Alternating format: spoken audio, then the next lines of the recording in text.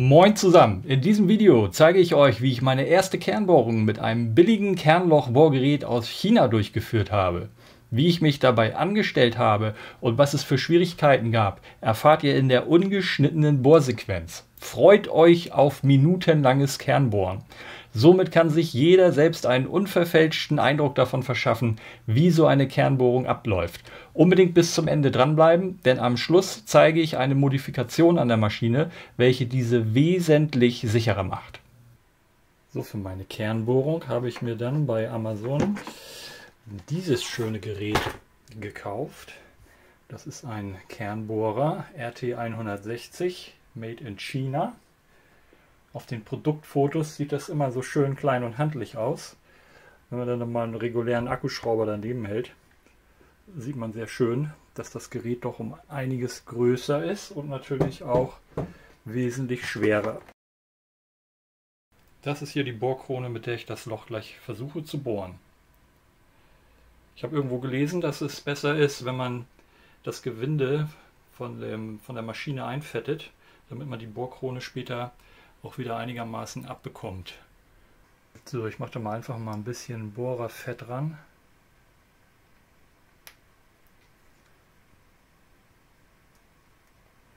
Übertreiben wollen wir es auch nicht.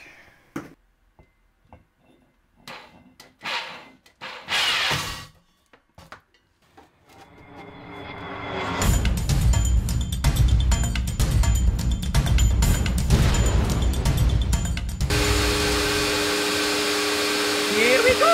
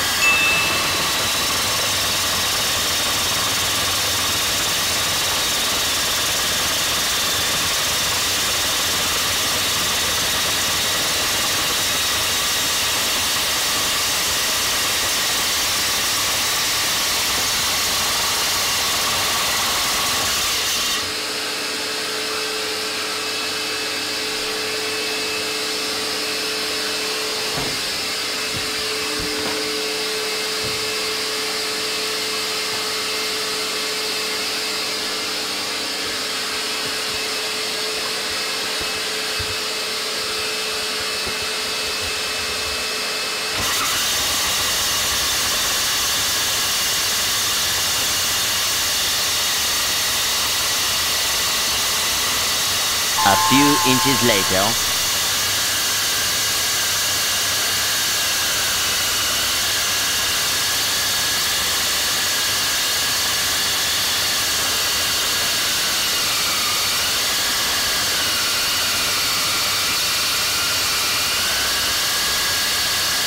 One eternity later.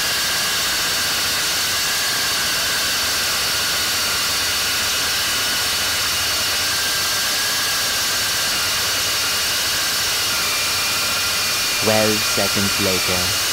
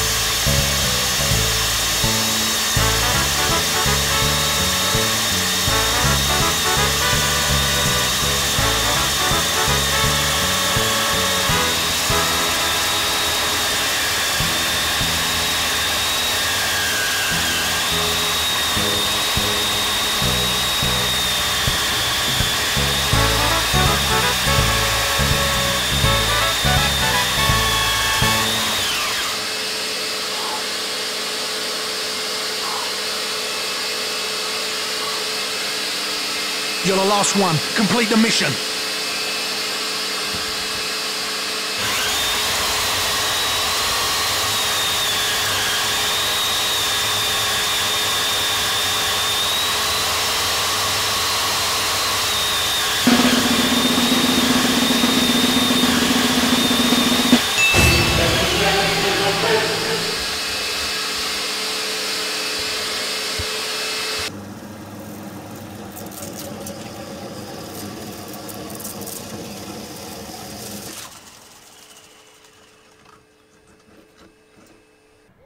Ja, so sieht das Loch an der Außenseite aus.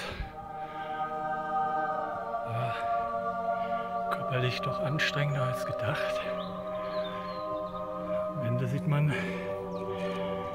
dass ich hier durch 11 cm Vollstein muss. Naja, Vollstein nicht direkt, aber 11 cm Klinker. Glück gehabt mit der Leiter. Hätte gedacht, da wäre mehr Platz.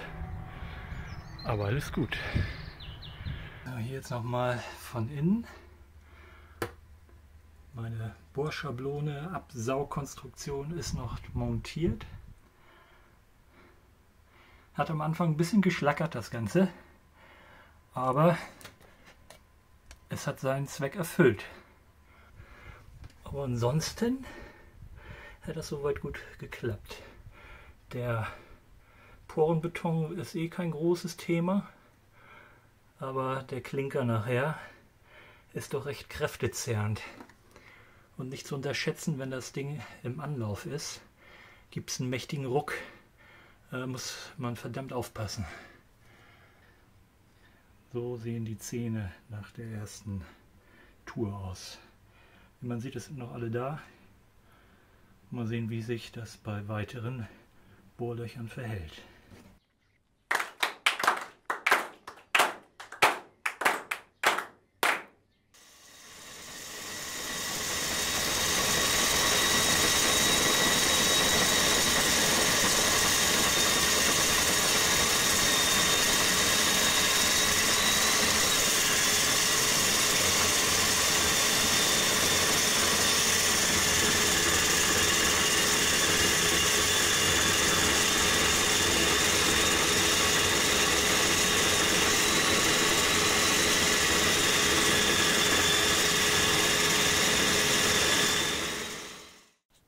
So, und hier kommen wir dann mal zu dem Kritikpunkt bei dieser Maschine.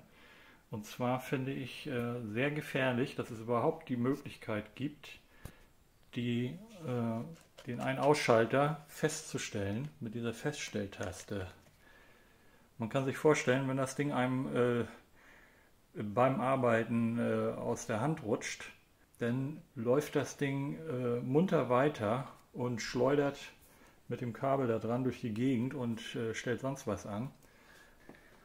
So, gerade wenn man das Gerät mit links bedient, passiert es nämlich ganz einfach, dass die Feststelltaste mit dem Griff um das Gerät festgestellt wird. Deswegen ist diese Feststelltaste, finde ich, gemeingefährlich. Und ich versuche die jetzt mal zu deaktivieren. So, die Lösung ist einfacher, als ich gedacht habe. Ich hatte zwar den Griff mal aufgeschraubt und geguckt, wie man das Ding da drin überbrücken kann. Aber das Einfachste ist tatsächlich, man zieht den Pinöchsel hier mit der Dingens raus.